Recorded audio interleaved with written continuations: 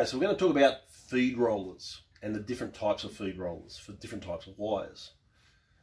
If you're welding solid wire that requires gas, you need a V-groove feed roll.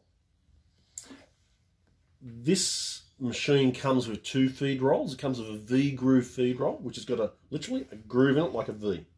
It also comes with another feed roller, which is a knurled gasless wire feed roller, which has got a V in it, but it's got notches in it, which grab the wire and help push it through. And that's what comes with the machine. There is a third type of roller that you need if you're going to weld aluminium, and it's called a U-groove roller. And it cradles the aluminium, which is very soft. And if you put it in the other rollers, it deforms. So you can buy a U-groove roller as an optional extra, and the part number is listed inside the machine selection chart here. And I've got one here just as well, just to show.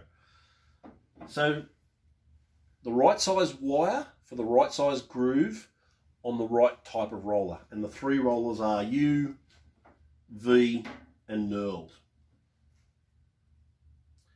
The wire I've got on here at the moment on this machine is gasless wire, and I've already got a knurled roller set up ready to rock and roll.